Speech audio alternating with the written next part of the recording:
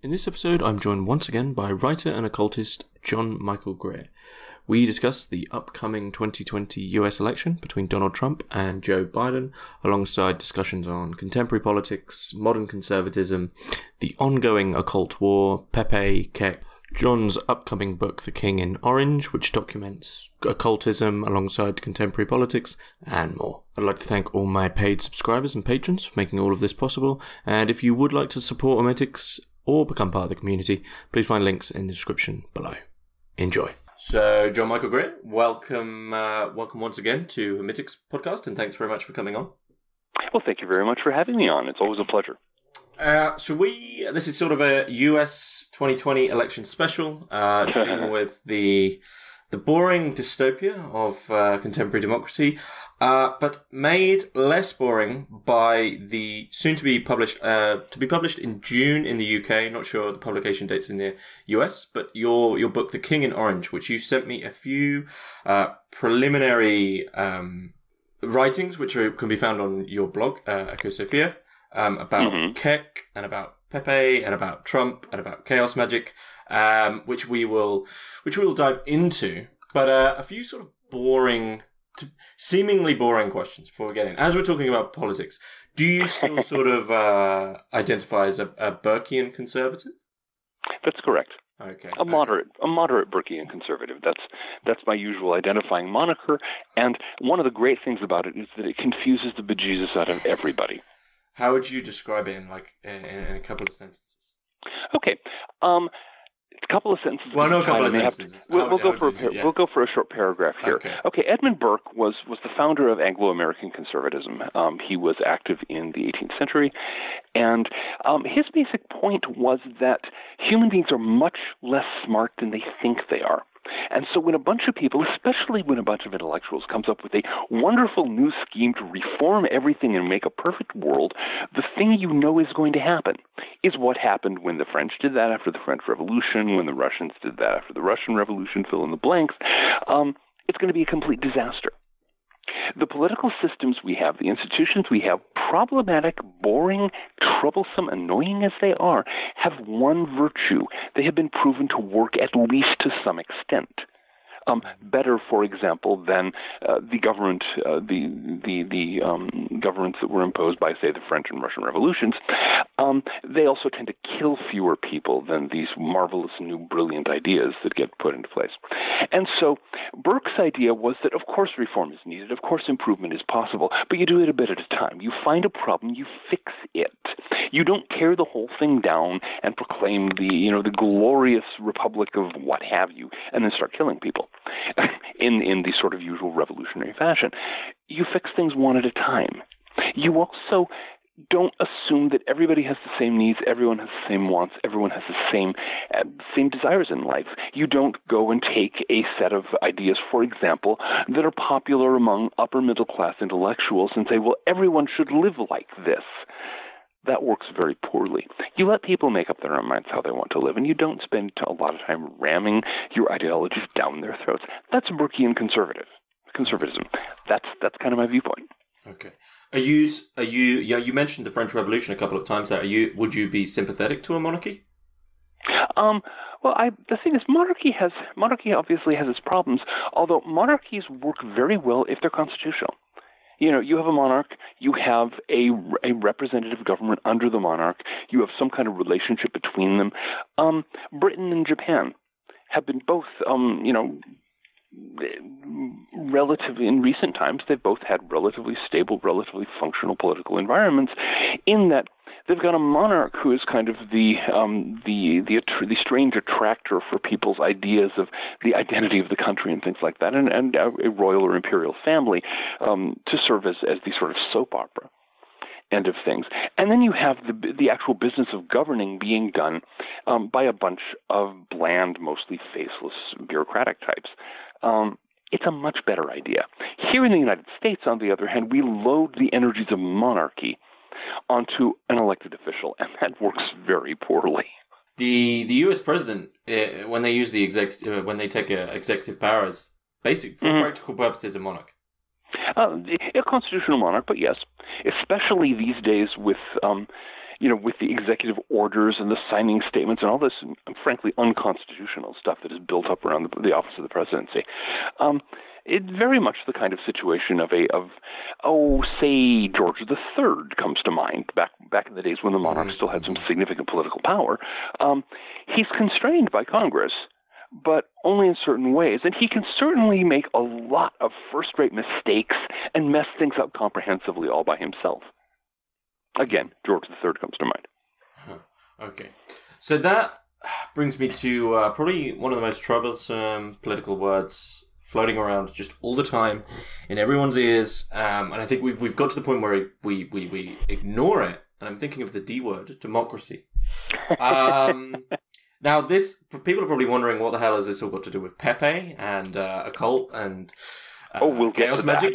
But there is a trail, and I think it's an important trail. But I think really it does actually begin in a certain sense, not necessarily with democracy, but what we even understand as democracy. So my first question really is because Biden versus Trump, or blue versus left, or blue versus red, or left versus right. This is what we sort of think of as democracy. Now, my question would be do you think this is a democracy as democracy is sort of initially is theorized? Okay. The word democracy is one of those words that serves it's kind of a dumpster for people's imaginations. People say, we want democracy. What they mean by that is we want to get everything they want. We want those other guys to get screwed. That's what, when people say democracy, they say, I get the power. A democracy, in the real sense of the word, is a system where people get to vote to choose the people who make major decisions about their lives. That's all it is. It is not a utopia. It is not guaranteed to function well. In fact, democracy has a lot of problems. Pervasive corruption. If you give everyone the vote, some people are going to sell their votes, either directly for cash or indirectly to whoever promises them the most. So you're always going to have corruption of one kind or another in a democrat society. Democracy, it's prone to fads. It has democratic governments always have incredibly short-term capacities for planning. They literally can't think ahead of the next election, and that's the nature of the beast. Now, does this mean democracy is awful? We ought to get rid of it and put in some new, exciting, or redefine democracy so that it does what we want? No. Awful as it is, representative democracy works better than most of the alternatives. It kills fewer people. It imprisons fewer people unjustly. It has a far better track record in terms of human rights violations. Now, are there human rights violations under democracy? Of course there are, lots of them, but it's much worse in a tyranny. So it's one of these situations where, okay, what we have sucks. What they have in the People's Republic of China or in North Korea, it sucks considerably more. So, again, here's the Burkean conservative. You have something that more or less occasionally works some of the time. Don't scrap it and replace it with something that will never work at all. Mm-hmm. So the options are it sucks or it sucks more. So I'm certainly certainly sensing your influence from Schopenhauer there. Well, the thing is, human beings are human beings. Nothing is going to make them act like angels. The great flaw of the leftward end of the political spectrum is this notion that if we only get the right political system in place, then everyone will suddenly shake their heads and say, what was I thinking? How could I have been so selfish and stupid? Of course I'll do the right thing all the time. It never works. Human beings are human beings. I forget who was the German thinker who said, out of the crooked timber of humanity, no straight thing was ever made. Is Isaiah Berlin? Mm-hmm. I think so. But just as a digression on democracy, like I've heard it said, if we just, since I mentioned Schopenhauer, I suddenly thought of Nietzsche and the fact that Nietzsche is critiquing religion because it's the absolute mains, like the sort of the diehard centerpost of all values of his time, and so he's critiquing this thing which is so absolutely evident that it's not questioned. And I've heard it said that if he was around today, he would be questioning democracy, he'd be questioning liberalism. Do you think that would be the case? Oh yes, the thing is, he did question democracy. He actually ripped into democracy. He ripped into everything. This is Nietzsche. If people believe in it, he's poking it with a pin, going, okay, how hard do I need to poke this before it either yelps or pops? That was his whole mission, was to look at the unquestioned values of society and say, okay, what does this actually mean? And so, yes, if Nietzsche were suddenly to be cloned from one of his mustache hairs or something, and were shake himself awake and get some newspapers and so on, try to figure out what was going on in the world, he'd be questioning democracy, he'd be questioning equality, he would be questioning the entire idea of justice, social and otherwise.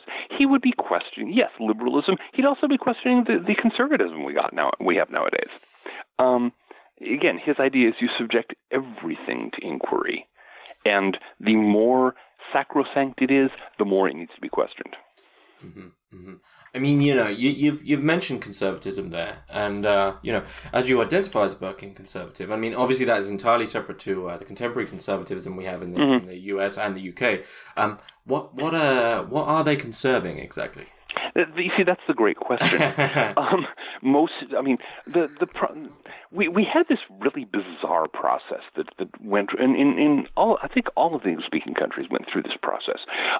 In the wake of the Great Depression, an enormous number of conservatives stopped being conservative, and then the liberals followed suit. I will mention the name of Tony Blair here.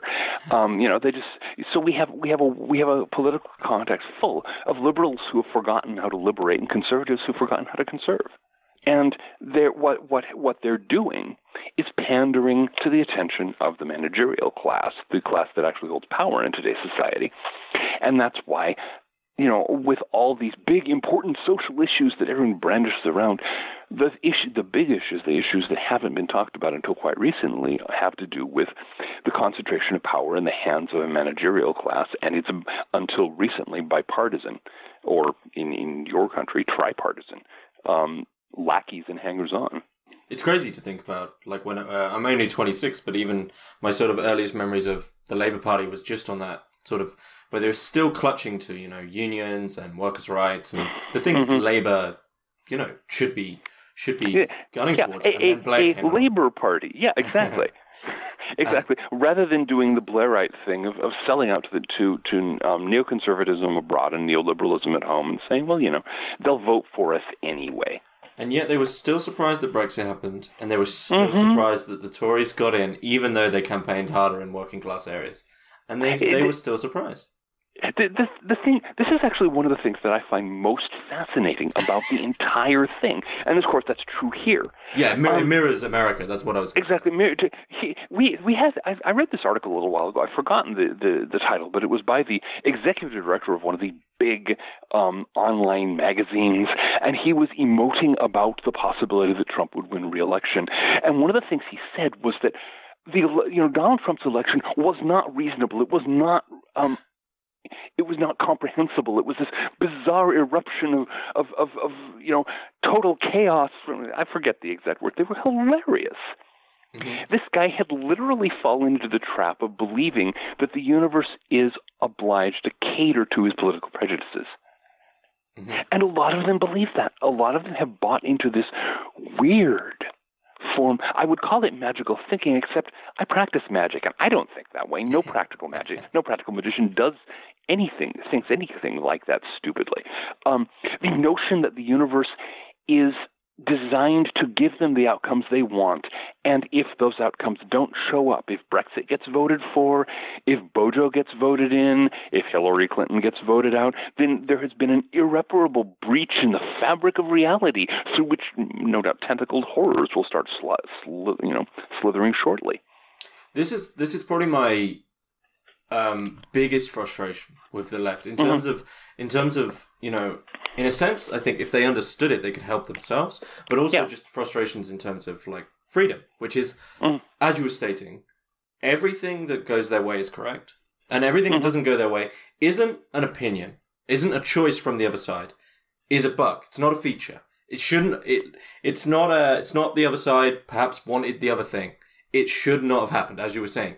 It's an absolute incorrect thing, and so they're always caught in a paradox of, A has happened, but B should have happened. Trump got in, and they just cannot admit to it. It's bizarre. bizarre. This is why I end up going to Lovecraftian metaphors, because it's like Niogtha, who is one of the critters of the Cthulhu mythos.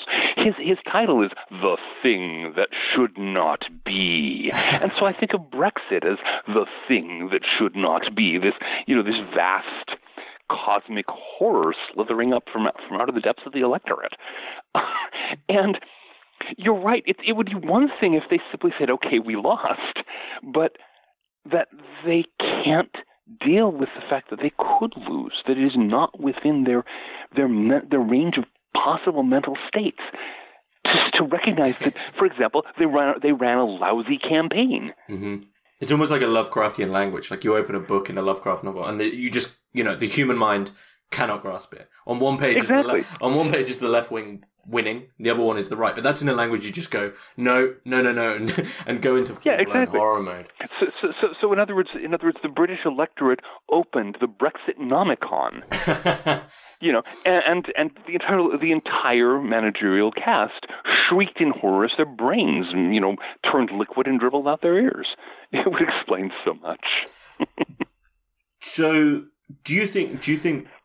I mean, before the 2016 election, first time Trump got in, well, the only time so far, because if I was to put money on it now, like Trump's going to get in, that's my call. But I'm sure we'll get into that. But when he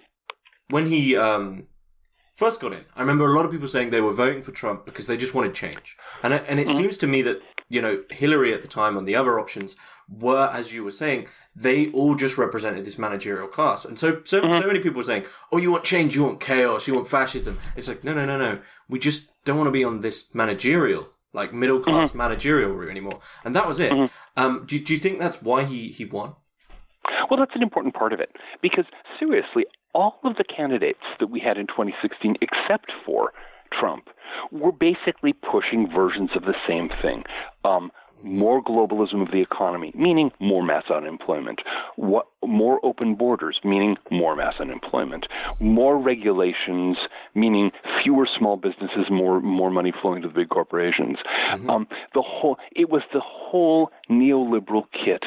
And they were bickering about tiny issues, and the major players were hardly even doing that. They were doing the Obama routine. You remember when Obama won in 2008? He didn't even have a platform. It was hope, change, yes we can.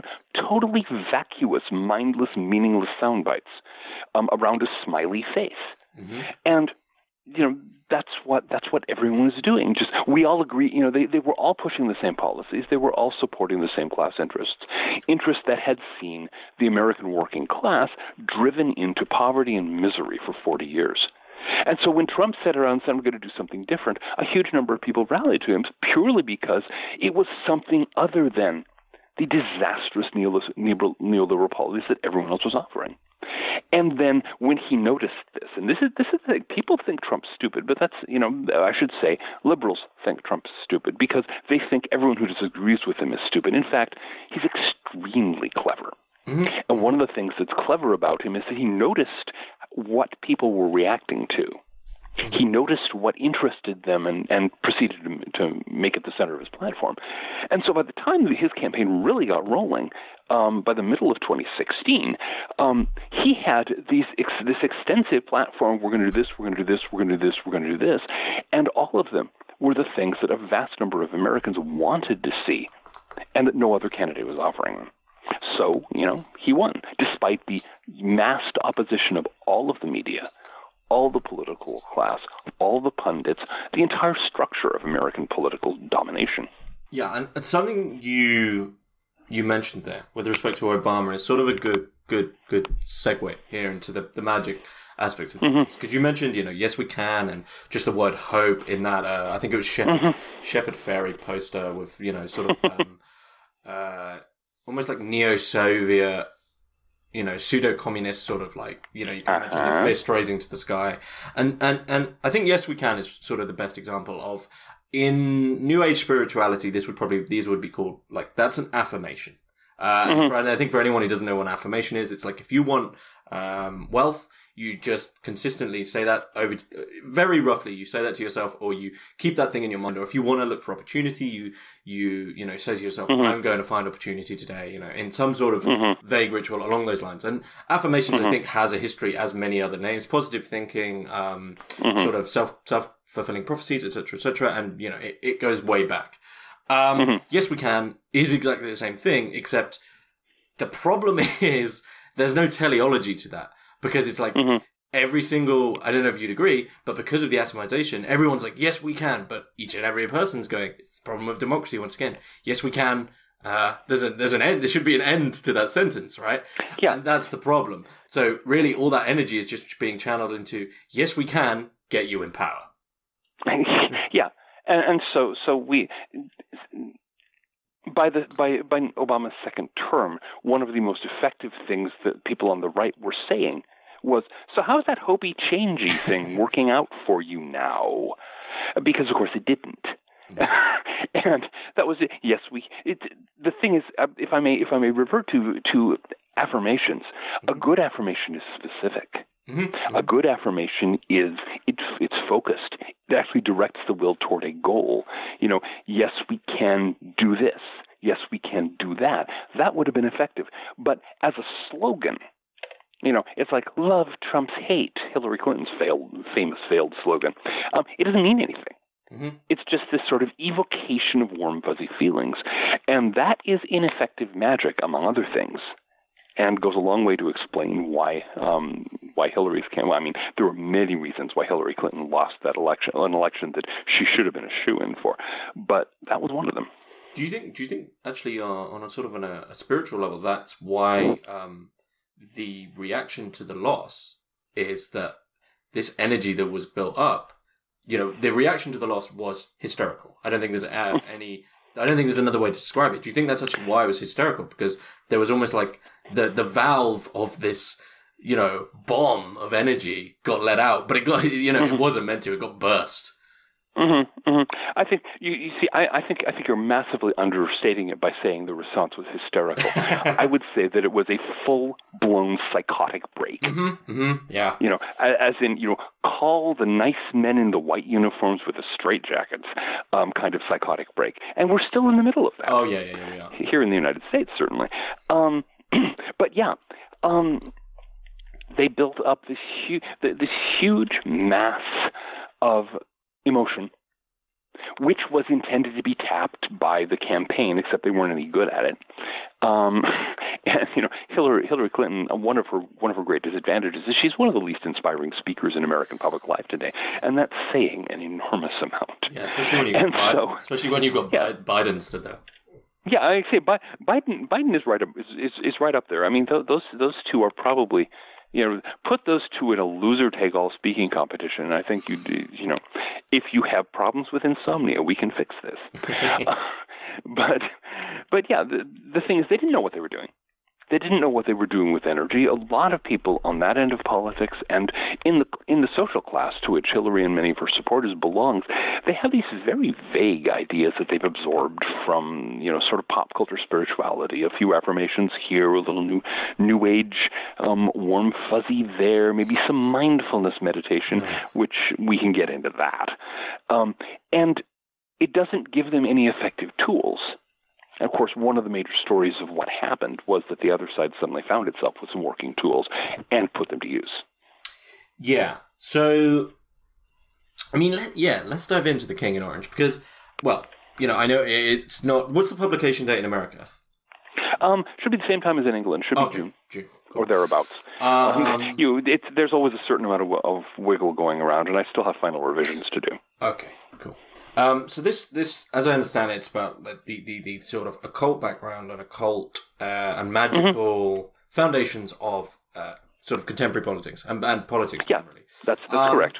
Now, when we did our last episode, the only other book that's sort of doing this, at least in the contemporary era, came up, and you briefly said you weren't a fan of it, and I think it's interesting to see why in comparison to your book. And of course, that's Gary Lachman's Dark Star Rising, which is called Trump in the Age of... I can't remember. Trump in the Age of Magic? Yeah, it's Magic and Power in the Age of Trump. That's the one. That's one. Yeah, it's an interesting book, and of course Lachman had the great advantage that he was writing quite early on in this process, and I also don't think he particularly had his ear to the ground with regard to what was going on in the sort of magical subcultures. It's been a while since I've read it, although I'll be rereading it shortly. But I don't think he was at all tuned in to what was going on, what the alt-right actually was, what was taking shape out there among the people who were going to 4chan and 8chan and places like this, and how that played in. He was very fixated on the so-called traditionalists, which is a little intellectual fringe group. I can offend every traditionalist who listens to this by saying it was a spin-off of Theosophy, but that's basically the case. A couple of European intellectuals between the wars took exception to the liberal bias of the Theosophical Society and its teachings and set out to come up with much the same thing, a pastiche of old spiritual traditions, which they claimed were the real, authentic tradition handed down from eternity, blah, blah, blah. Of course, it was nothing of the kind. If you read René Guénon, if you read Julius Evola, you will find a rehash of standard intellectual fodder of the early 20th century. You can often go through Evola's Revolt Against the Modern World. You can mark paragraphs. Okay, here's Bachofen, here's some Nietzsche, here's some Schopenhauer. Let's see. Oh, there we go. And to just literally go down his sources. It's quite amusing. But they've kind of been burbling along as an alternative spiritual tradition for some time now. And some people, notably Steve Bannon, who was briefly an advisor to Trump, are heavily into them. Mm-hmm. Okay. So Lachman built that up into this vast structure of evil traditionalists and sinister Russian agents. Of course, there had to be the Russians, and all this kind of stuff. And he frankly missed everything significant that was going on. But again, he was writing early on, and I don't think he has much of an ear to the ground in the run-of-the-mill ordinary occult community, where folks who do not publish books, folks who do not who are not pundits, who do not have widely read websites or what have you, the place where those people hang out. Mm-hmm. And my good fortune is that I do have such connections, because I reached my current status as a very, very, very minor internet celebrity the hard way, one step at a time, starting with some books that didn't sell very well and some blogs and a blog that at the beginning got maybe 3 comments a week. Because from memory, Lachman focuses on Trump attended the lectures of, is it William Pierce? No, you're thinking, oh, come on. Yes, Norman Vincent Peale. Sorry, yes, when Trump said William Pierce. Yes, no. When Trump was a boy, his dad took him to the church where the Reverend Norman Vincent Peale was the pastor. Peale was a big name at the time. He was kind of a Christian New Thought figure. Toward this, the New Thought is kind of the predecessor of the New Age. It's the New Age is basically New Thought plus psychotherapy, and crystals, lots of crystals. But the New Thought movement kind of fragmented into several branches. There was a more realist branch that really worked with what positive thinking can do for you without getting stupid about it. And then you had the extremist branch, which got into the world will cater to you, the sort of thing that gave rise to that dreadful book, The Secret, that lost so much money for so many people. So Norman Vincent Peale was very much in the sort of moderate, sensible end of things, and he wrote a book called The Power of Positive Thinking and things like that. He wrote a lot of books. He was quite a significant figure at that time, and a lot of people in New York City went to his church, and Donald Trump was one of them. In fact, Donald Trump married his first wife in that church. And so, yeah, but the thing is, an enormous number of people absorbed that kind of thing. If it wasn't from Peale, it was from one of the 150,000 other teachers trotting around the American landscape who are teaching the same thing. Is Trump good at putting that into effect? Yes, he is. That's why he's worth $1 billion. But you don't think that's the major factor? Well, I think it's an important factor, because one of the advantages that Trump has that his rival, the politicians who rival him, do not have, is that he actually had to do his stuff in a setting where he could lose. Mm-hmm. He had, he was out there in the business world. He was a real estate magnate, and he was spending a lot of time and a lot of hard work building on the fortune that he inherited and building it up to its, to a significant level before he decided to get into entertainment instead. And so he was testing this stuff where most politicians, let us set aside for a moment all of the sort of warm, fuzzy Democratic talk at this point. American politics is very corrupt. Mm-hmm. You can buy a Senate seat, as Hillary Clinton did, for example. You can buy a seat in the House of Representatives. Your political career in America mostly involves a good lump of money to start with, and then a willingness to sell out to as many buyers as possible, so that you can amass the money you need for your next campaign. And so, if you can get into the game, you just sort of circle there, doing the same thing over and over again. So we end up with a political system that is full of profoundly mediocre people. Mm-hmm. Because once they can figure out how to sell out, basically, they have no worries. Mm-hmm. They're not going to lose an election.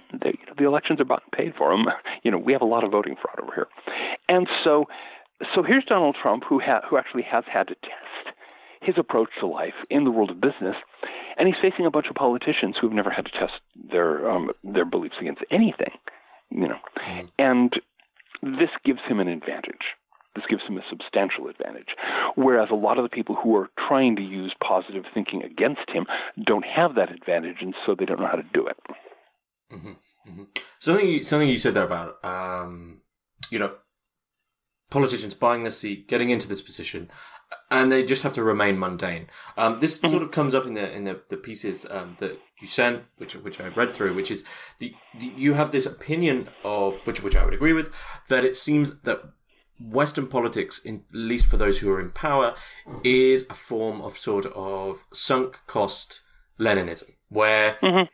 if once you've got the power, you understand that is all the power you're getting. You can get more, but if you want to hold on to it, and if you want to get more, you need to toe the line. Mm-hmm. And you need to toe the line in an almost, hear no evil, see no evil, speak no evil, just pure ignorance, just follow along. It has to be absolute blind faith, absolute. You do the level of conformism, crushing conformism in the upper middle and upper classes of American society these days.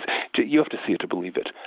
It's astonishing, especially if you are trying to claw your way up from below. The example that I used in the piece the pieces that you have is going through the university system in America, where if you get into one of the privileged universities, one of the big name universities, as long as your mom and dad don't run out of money, you can't fail.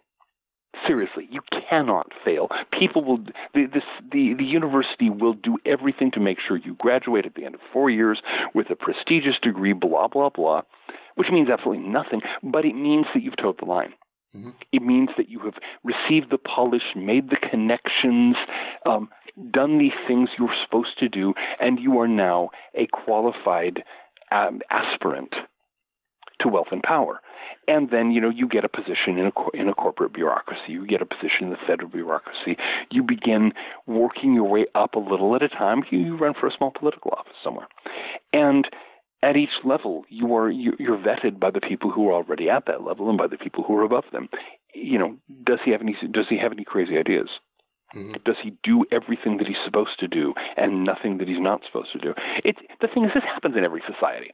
That was the case it may still be the case in Britain, as far as I know, but it's certainly the case in Britain up through the Second World War, which is one of the reasons why Britain had so many bad generals, and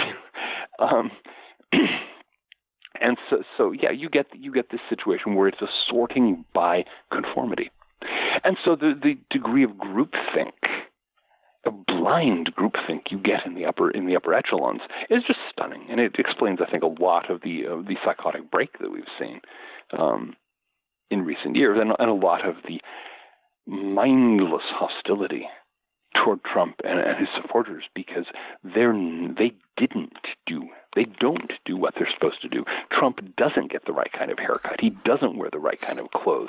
He doesn't have the right kind of ideas and the right kind of voice and any of this stuff. He's crude. He's crass. He's brash. He's loud. He has, gold-plated toilet seats. And that's the thing that offends him. It's a class thing. Do you think he's sincere, though, in what he, should we say, promises to do politically? Well, he certainly done a better job of keeping his promises than any other presidential candidate in my lifetime. I don't know how sincere he is. I know that he has an ego the size of All Outdoors. Mm-hmm. And he clearly has remade himself, just as he remade himself from real estate promoter to reality TV show host and so on. He has remade himself now as, heroic president doing battle against the deep state in the swamp. And he will play that role absolutely to the hilt. That's what he does. And to the extent that he can succeed in doing so, I think a lot of people will be better off. Although it won't be the people who are better off will not be the people in the professional classes, of course. Okay. Who do you think would be better off under Trump? Most working Americans. Mm-hmm.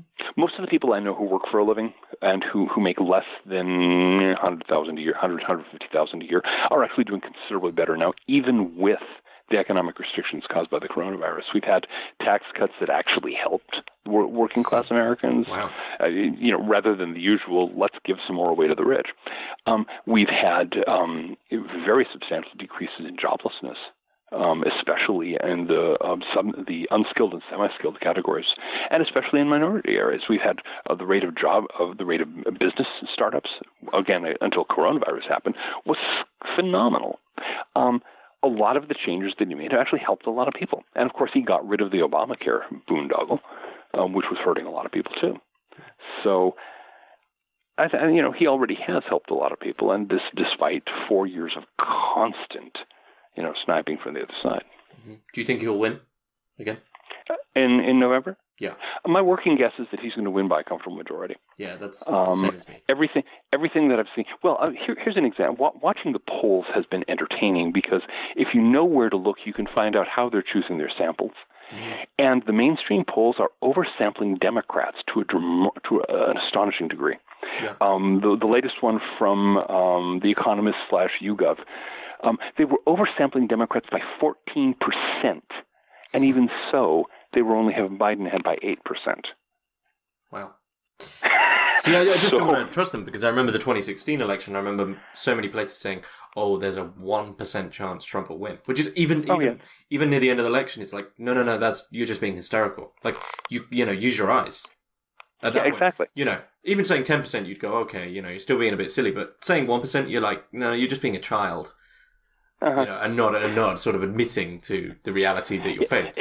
And that's the whole thing. They've reached the point of believing that if they say something, the universe has to follow it. If Nate Silver, honestly, if Nate Silver at this point opened his mouth and said the sky is blue, I'd go check.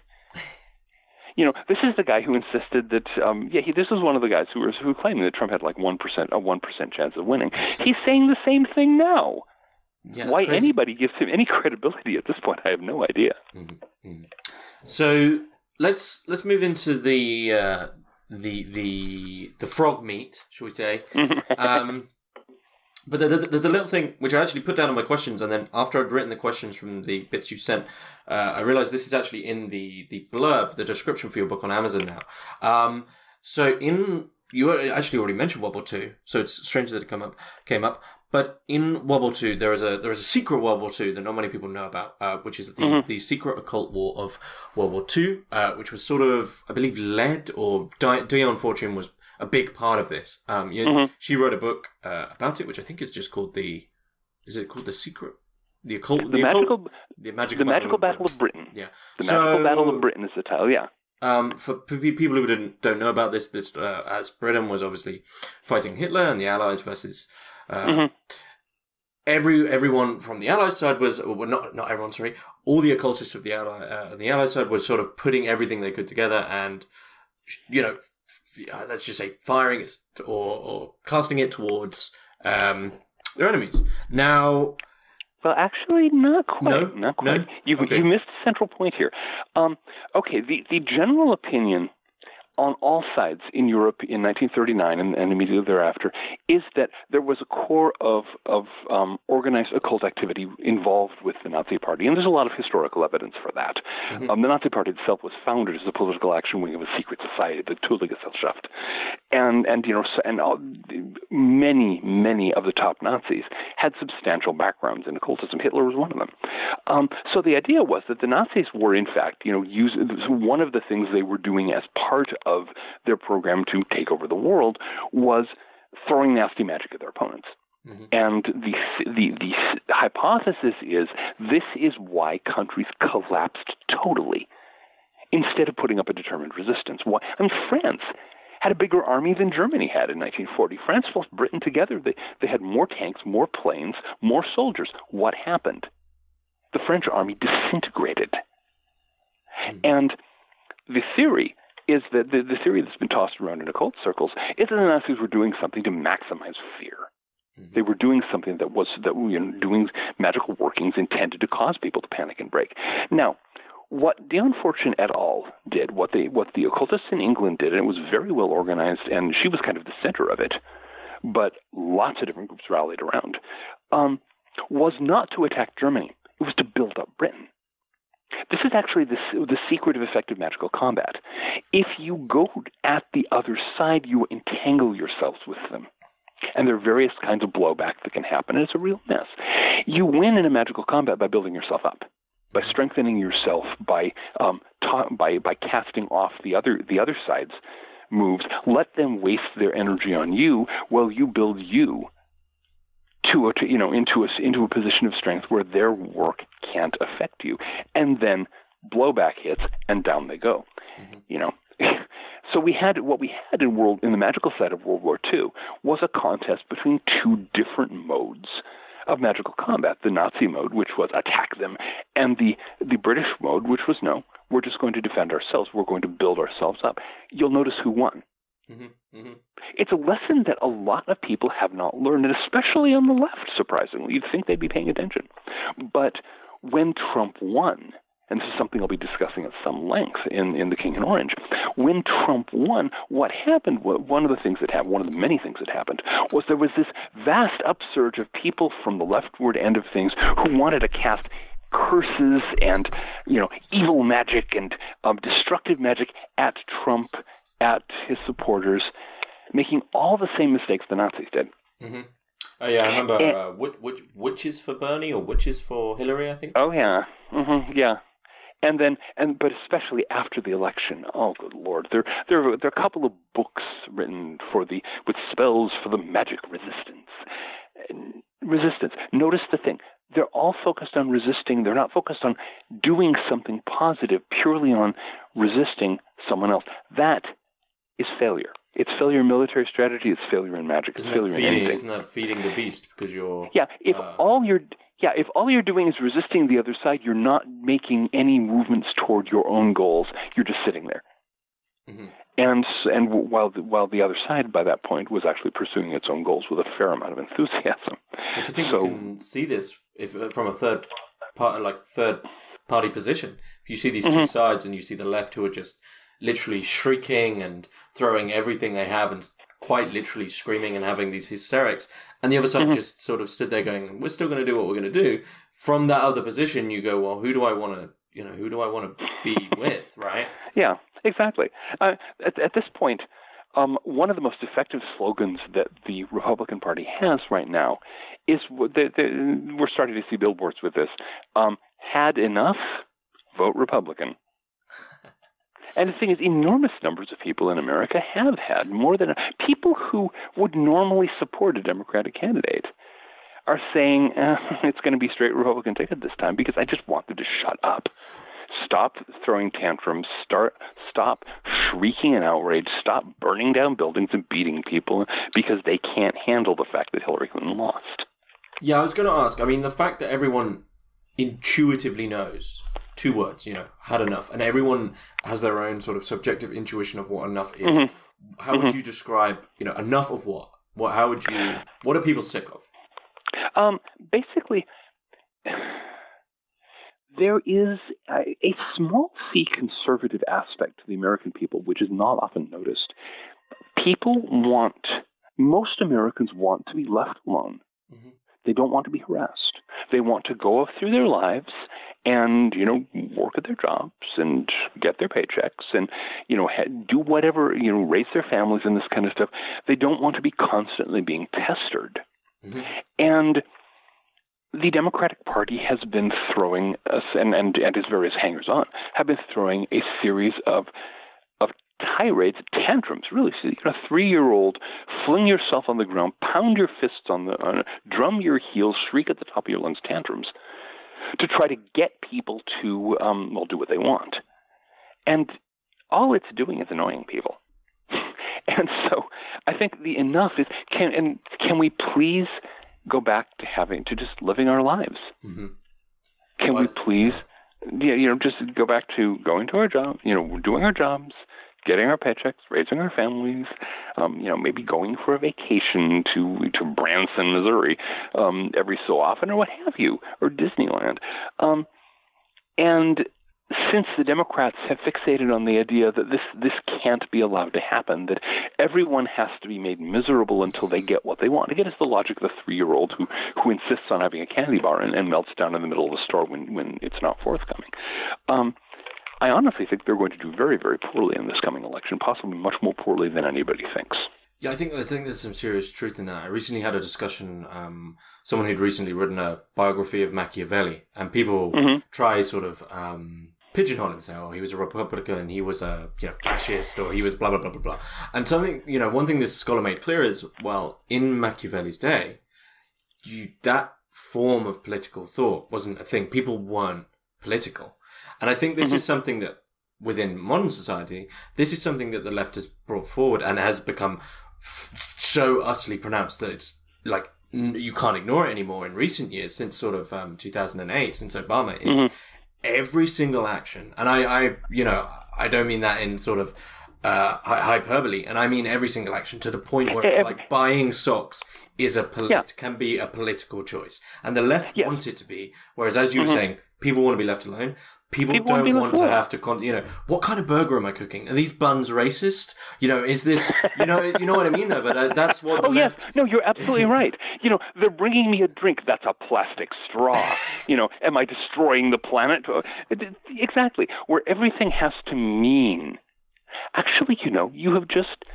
I had not thought of this before, but this makes an enormous amount of sense in terms of the idea that what's going on is a psychotic break. One of the things that consistently happens in schizophrenia is delusions of reference, the idea that everything means something.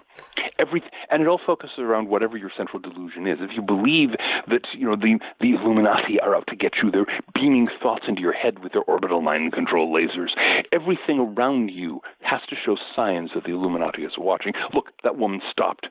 She stopped in front of the shop mirror, or in front of the shop glass. She's using a mirror. She's spying on me. Everything has to fit that.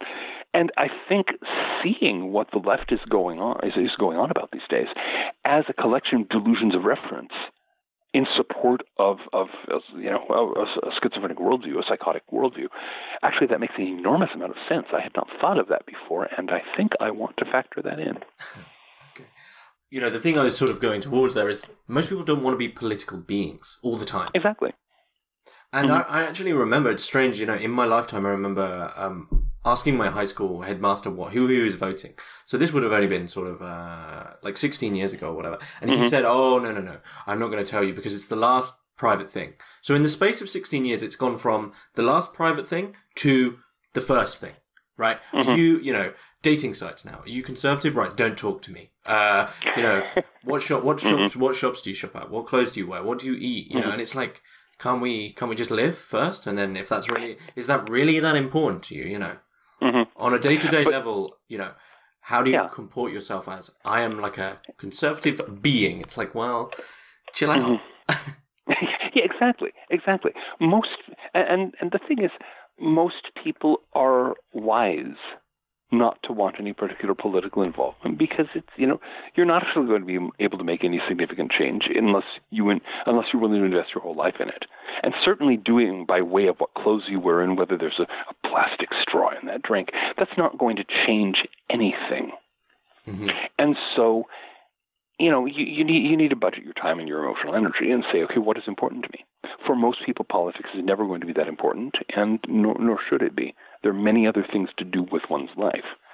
But, and I think that's what a lot of the Had Enough is about, the relentless politicization, the relentless imposition of delusions of reference all over everything, so that no matter what it is, it must tie into the master delusion. Yeah. Funnily enough, just sort of another little digression before we get into the other occult war that's going on. I actually have Christopher Lash's Culture of Narcissism next to me, and I think that sort of factors in that narcissism, that it's not necessarily that you're trying to change the world in a collective sense. It's like, look at me. I am left, I am vegan, or I have no problem with these things. But it's more about the appearance of the virtue as opposed to the virtue in itself. Well, I think a lot of what's happening is that people have no actual sense of self. A great many people they've had the media yelling at them 24/7 all through their lives. They've never taken the time to stop and think and reflect on themselves and decide, what do I want? What am I? What do I want out of life? And so, since they have a very stunted sense of self, they fill it in with all these political things. I am virtuous. I'm going to engage in socially correct or politically correct virtue signaling here, because that says who I am. I'm taking my identity off the rack from a secondhand store, but that doesn't matter. It's the only identity I've got. Yeah. Quite coincidentally, actually, someone sent me yesterday one of the official sort of marketing things from one of the bigger members of the Democratic Party, and one of their sort of quotes is, we believe in freedom and greater freedom of consumer choice. That's a paraphrase, but that is greater freedom. That's greater freedom of consumer choice. Yeah. And while at the same time, what that amounts to is greater freedom to choose things that big corporations have already selected for you. Yeah, exactly. If you ever want to freak one of these people out, tell them that you don't have a cell phone. Better yet, tell them you don't own a television. I have had people literally come unglued on me. What do you do? Funny. What do you do? How do you exist? How do you exist if you're not sitting there for 4 to 6 hours a night with drool puddling on your lap? What as some a collection of idiotic little skits dance around a glass screen, and of course don't ever ask them why it is they call it programming. Yeah, but I think another way to freak them out is to take a clear choice such as that and say, you're allowed to not do that, and they go. Yeah. You can sort of see the cogs. The rust is flying away from the cogs. Anyway, let's get into the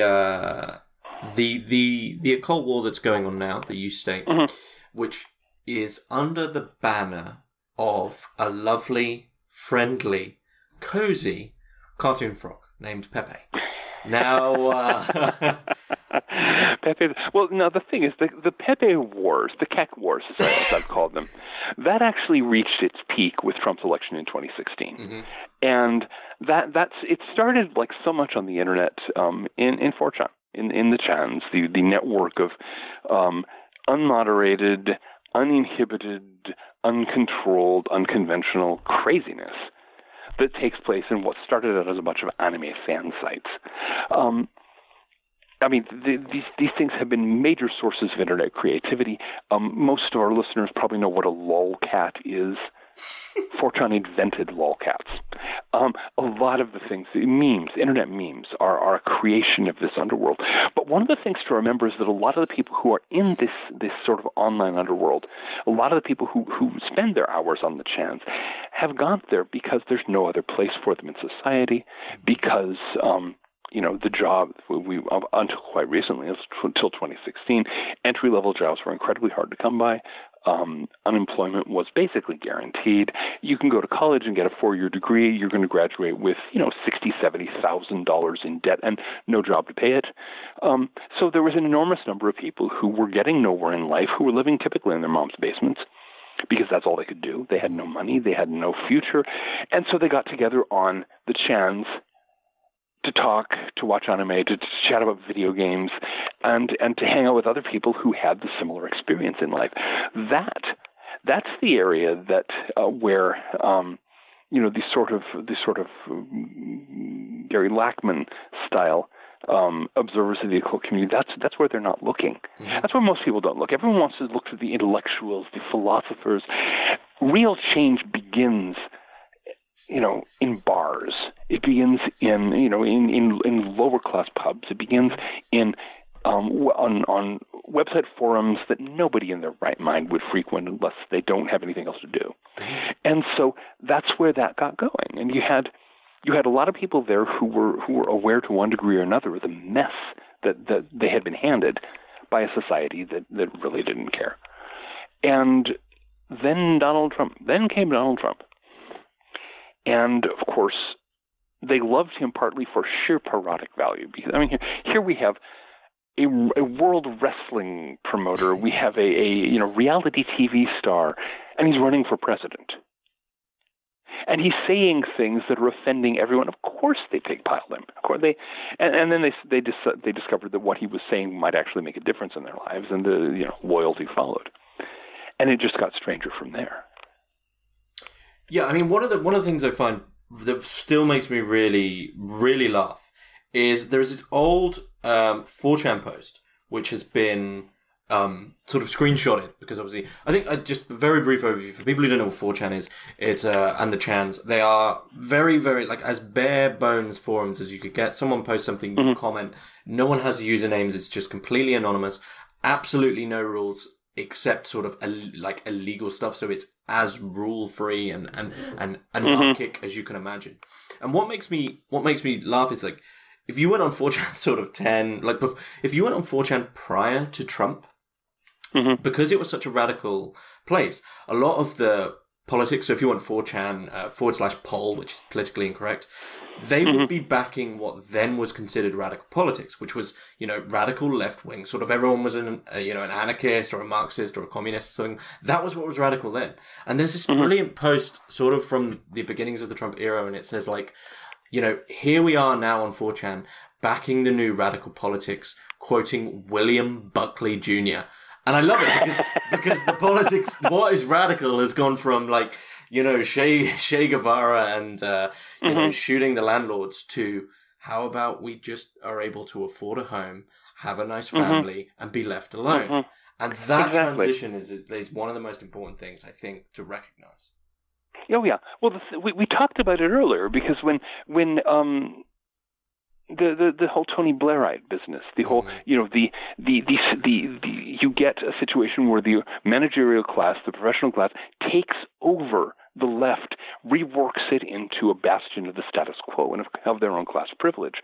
What's left for the radicals but to go to the other extreme, to take over the right and turn into a battering ram against those walls of privilege? And that's what happened. Che Guevara is a commercial commodity these days. You can go to upscale stores and get a T-shirt with his face printed on it. He's no threat to the status quo. He is the status quo. And so, the folks on 4chan responded accordingly and said, okay, well, if that's the status quo, yeah, William F. Buckley, Norman Vincent Peale, and away they went. And, of course, where Magic got into it is simply because as they got more and more involved in the whole Trumpista thing, somewhere around the beginning of 2016, some people started running across chaos magic, which is a very simplified form of magical practice. And it's one that's very well suited for use on the internet because it works with what are called sigils, which are images on which you can concentrate. Internet memes make great sigils. And so all the memesters there were going, whoa, you're talking like meme magic, cool. And so they were all over it. I mean, I apologize for the sort of 60s thing, but that's still, given when I grew up, that's still what I think of in terms of youth culture. It's still right.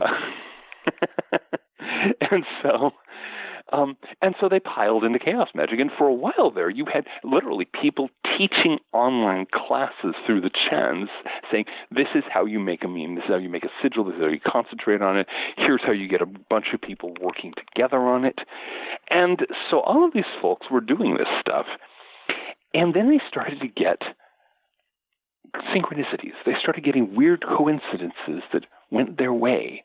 They started noticing clusters of numbers showing up. That's something all the chans. Since each post is anonymous, everyone gets a random number, or gets a sequential number added to it. Mm-hmm. And so there had been this sort of playful thing. How can you get double numbers? Can you get tripled numbers? How about quadruple? And every time people started talking about Trump, they started getting these clusters of numbers. I think it was in May or June. Somebody just posted Trump will win. And it had 777777777 as its number. Mm-hmm. So everyone was going, "Whoa, man, we've gone too far." Yeah, but the thing is, this is something that everybody who does practical magic has what we call the TSW moment. I'm going to give the polite version. Oh, no, this stuff works. Yeah. Okay. Yeah. This stuff works, we'll say.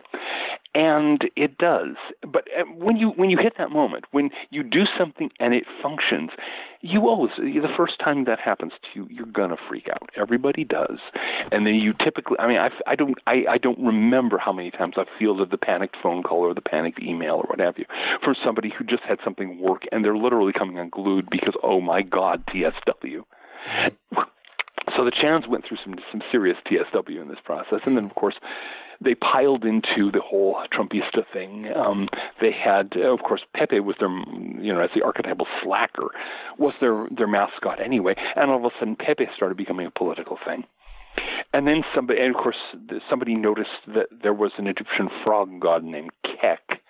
And we could get into the long story of how Kek came into the Chan's term for laughter, and it just piled up, one apparent coincidence after another, pushing toward the idea that there was something moving toward making Trump president of the United States, and then of course he won.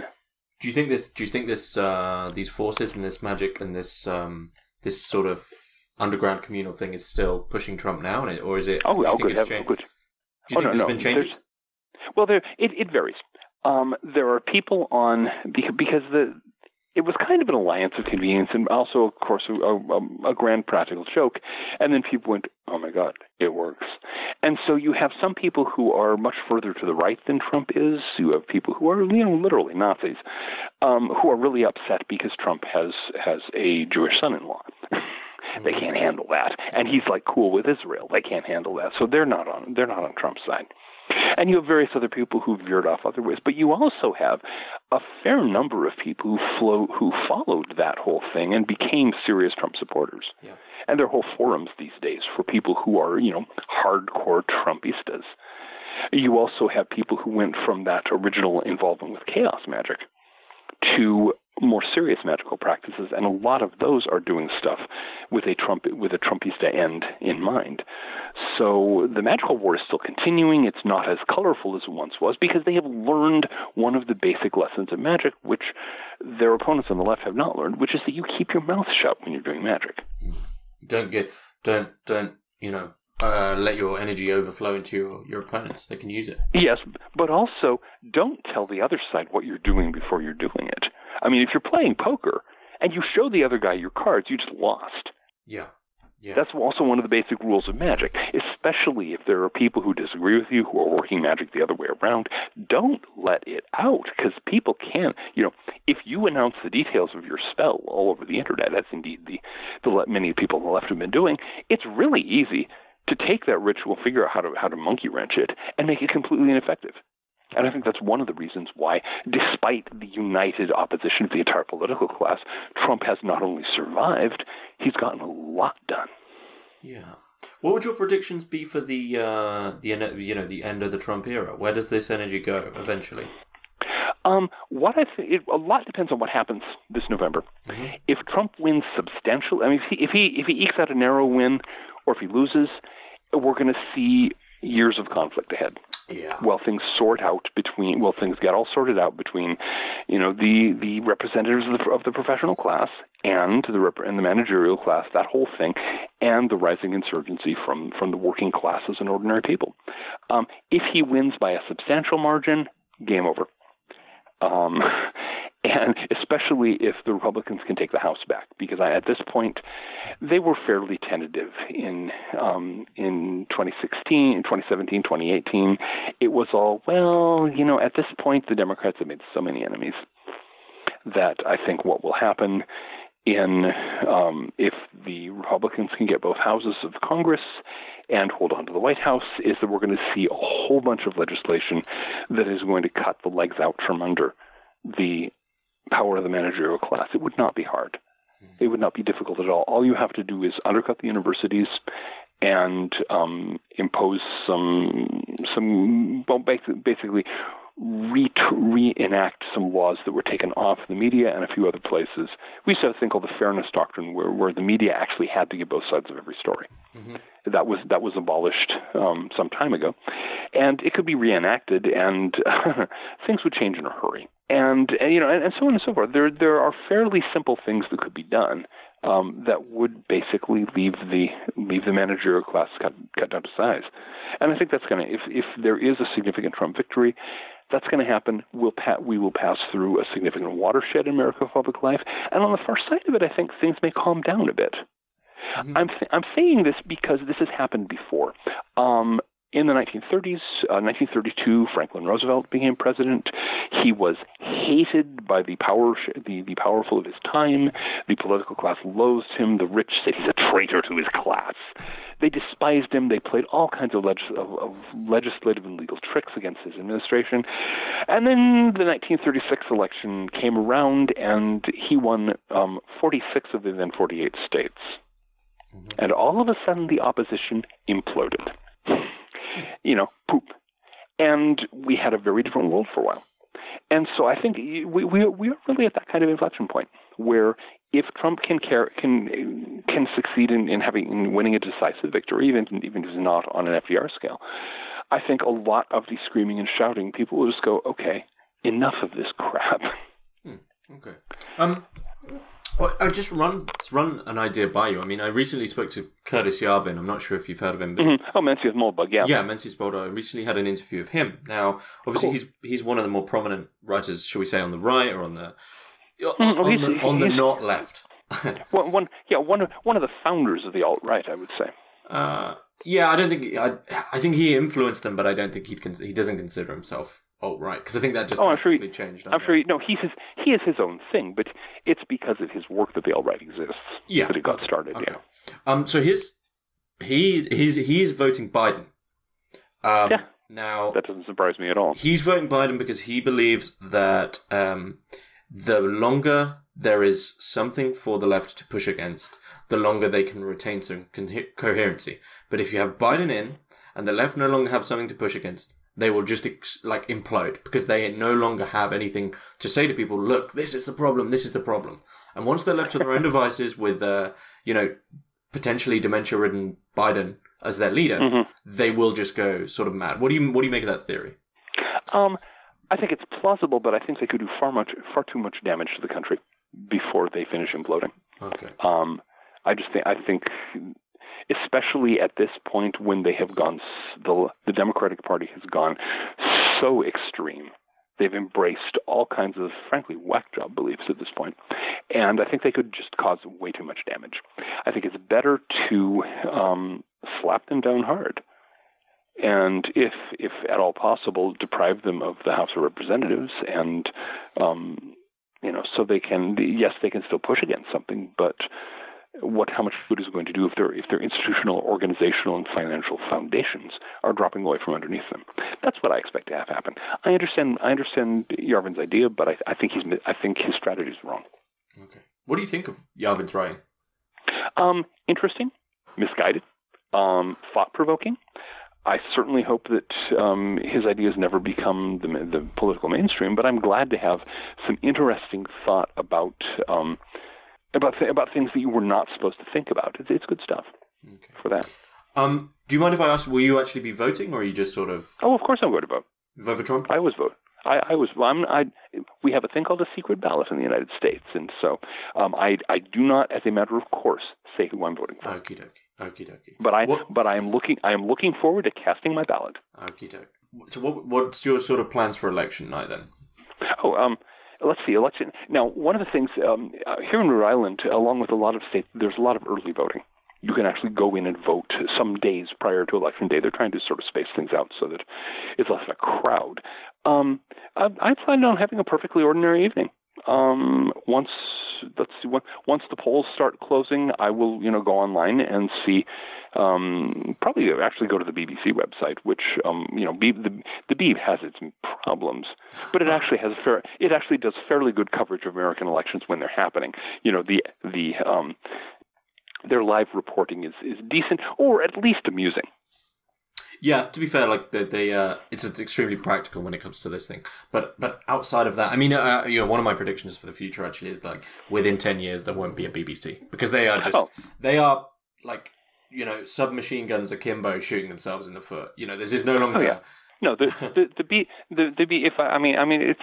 up to you guys. I'm an American citizen. It's not my business, but. If I were a British subject, I would want to see the BBC no longer supported by tax revenue and forced to sink or swim on its own. Yeah. I think the defund the BBC campaign's getting big. I'm delighted. I'm delighted to hear it.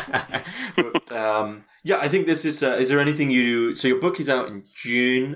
Book is out in June. I will link the Keck War, the 4-part Keck War series in the description below, so people can get a taste. Is there anything else we can sort of expect from you in the coming months before June? Let's see. I've finished finally. I finished my 11-volume fiction project, the Weird of Hali and its companion novels. That's finally all in print. And for those who don't know, it's basically H.P. Lovecraft told from the other side. There are two sides to every story, right? So maybe the tentacled horrors and their sinister cultists actually have a different view of things. Well, they do in my fictive world, at least. And there's a lot of tentacles and various other things, and a lot of in-jokes. But so that's out of the way. I'm kind of catching my breath before doing my next major fiction project. I have a variety of nonfiction projects in the works. I don't think any of them are actually going to hit the bookshelves before June, just kind of a little hiatus. I have also had one of my publishers dropped a number of my books, and so I'm having to like get them back out from another publisher. Okay. But so that's taken out a lot of my time. But other than that, I expect to be writing, I expect to be blogging, I expect to be annoying the defenders of the conventional wisdom and the status quo. Sounds great. John Michael Greer, thanks for coming on. Thank you very much for having me on.